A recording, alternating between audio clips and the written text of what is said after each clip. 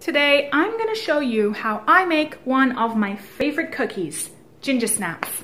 Now, I tend to make these cookies especially around fall and winter when there's that bit of a chill in the air and you really want a little hint of spice to warm you up.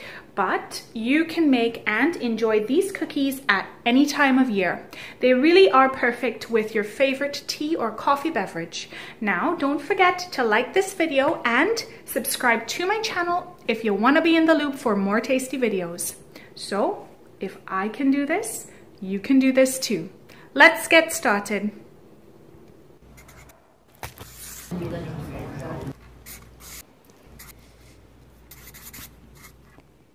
So you're going to need some butter, flour, white and brown sugar, a little extra white sugar off to the side, some salt, baking soda, nutmeg, cinnamon, freshly grated ginger, molasses, and an egg.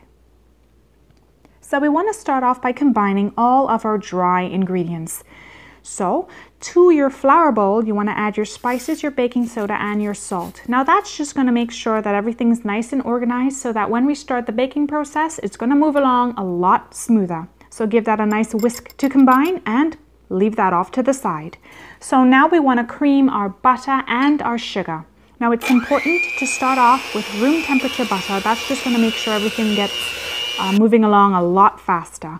So when your butter and sugar gets nice and light and creamy and fluffy, it's time to add our wet ingredients. So in the bowl goes the molasses, the ginger, and the egg. So it's important to combine this well.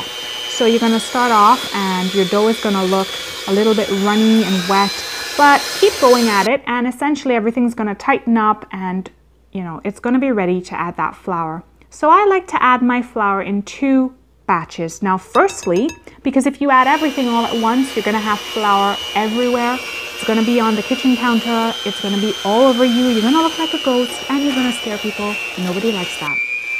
Second, it's a lot easier to mix when you add it in 2 batches and it gets combined a lot better that way.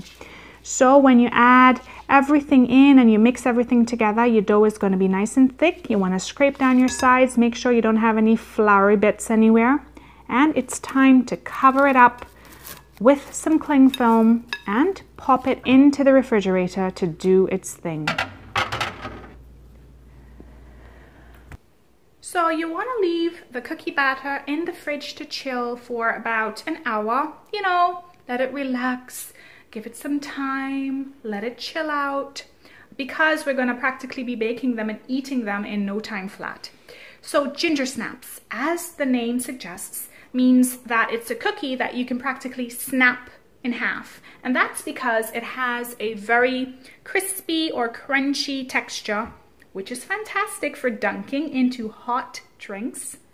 And it's also very versatile because you can use these cookies in other recipes because of that hard texture.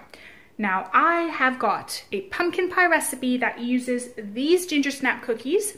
So don't forget to subscribe to my channel if you want to be updated on recipes like these when they come out. Or you can just look around my channel and find the recipe. It's going to be there. So I think an hour has passed. And it's time to take the batter out of the fridge and time to get rolling in some sugar. So remove that cling film and it's time to start rolling our balls. So using a spoon, we're going to portion out some cookie dough batter pieces and we're going to roll it into balls. Now, your balls don't have to be perfectly round, but they do have to be sugar coated.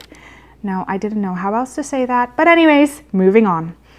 So you're gonna keep going at it until you have all those balls coated in sugar, and then you're gonna place them on a parchment lined baking tray. Now you want to leave some space in between each dough ball because when they bake they're gonna flatten in the oven, so you want to give it space to do its thing. So you're gonna pop that into a preheated oven, bake for about 12 to 15 minutes, and then there you have it. You just baked up a batch of beautiful, crispy, crunchy, spicy Gingersnap cookies. And now all you have to do is enjoy.